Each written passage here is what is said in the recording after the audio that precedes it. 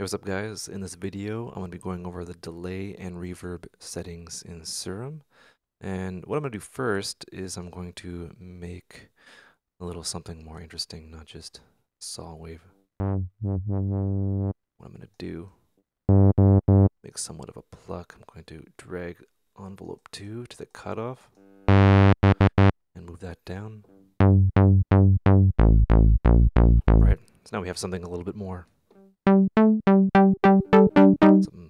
interesting for our delay and reverb effects. So we're going to go into the effects tab and peep the delay tab here. So what the delay does is it kind of copies the sound and delays it being played by, either time left and right, or you can link them. Also important, a time of like 183 milliseconds.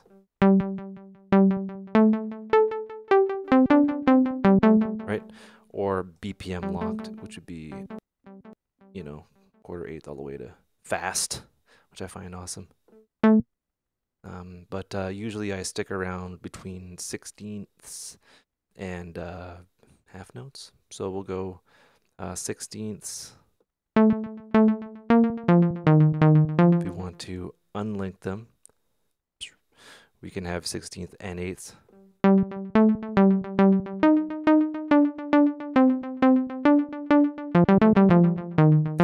And yeah, that's basically the normal delay. You'll notice over here we have normal, ping pong, and tap delay.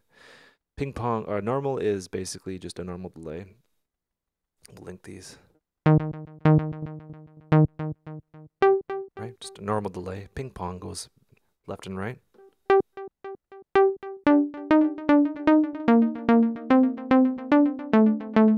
Right, we can also unlink those. Have 16ths, ping pong. Right, kind of a rhythmic, more interesting sounding delay. And then we have our tap delay, which is right here. So what happens in tap delay is this kind of changes. The left is the delay for the actual reverb, and then the right is the time in which it delays. So kind of you just listen to it and I'll explain what it does, because then I'll be able to know what I'm talking about. Right, so it when you hit a note or whatever, it waits till a quarter note, and then it delays normally on 16ths. So basically it's the same as normal, but then there's a delay until the delay happens.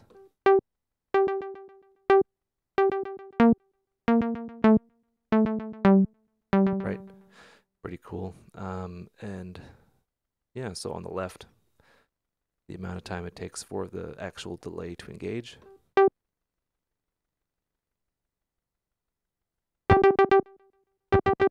Right, anyway, so let's go back to normal. I'll explain what we have here. Is we have a feedback filter. So we have low pass, high pass, band pass, and it's a way to kind of clean up the feedback of what is being delayed.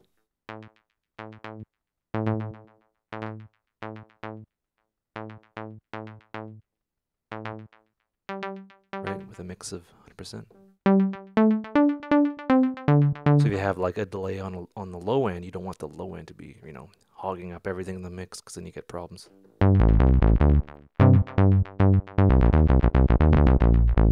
Right.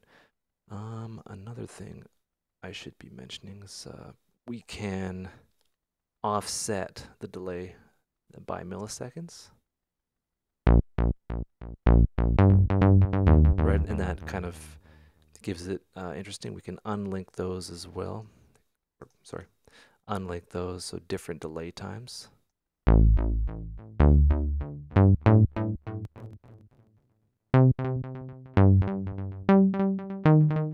Right, so it's offset, but it adds a really interesting effect.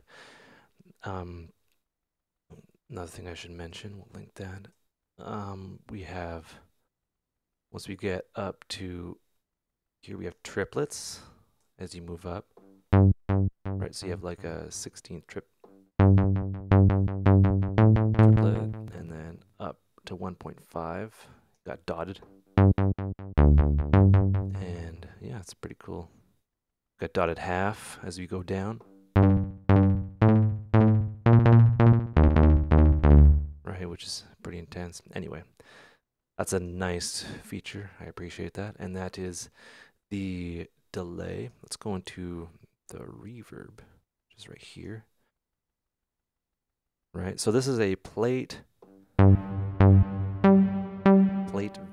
based reverb. We have a few options here. We have our mix, which is how much of the dry signal and how much of the wet signal. Right. The stereo width, how wide, or like if you want like a stereo reverb. The size, the reverb size is basically room size. You can have very small, like a small room, to like a cathedral. Right. You have the pre-delay, which is how long it takes for the reverb circuit to receive the sound, so you can have a 0 delay. So it kind of adds the delay. If you want, you know, bigger thing, a bigger kind of attack.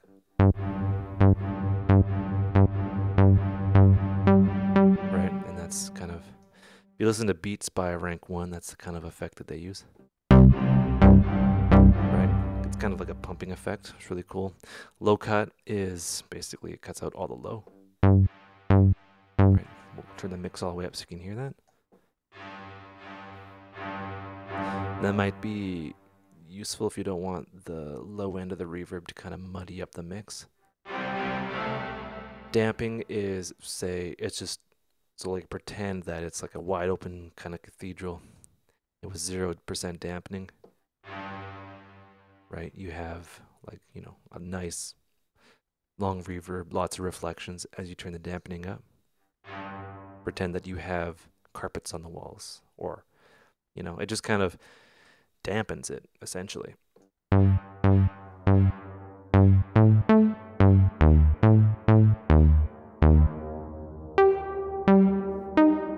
Right. High cut, same kind of thing. It cuts out all the high end. And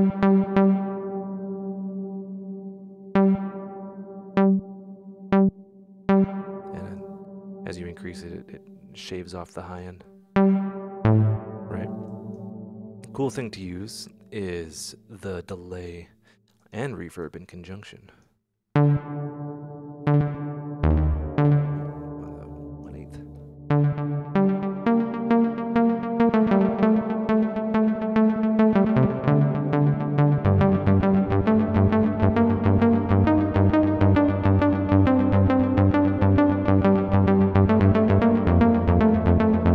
Right, adds a cool effect. You can of course use ping pong. And when the filter opens, sounds cool. You can add unison to make it even more awesomer.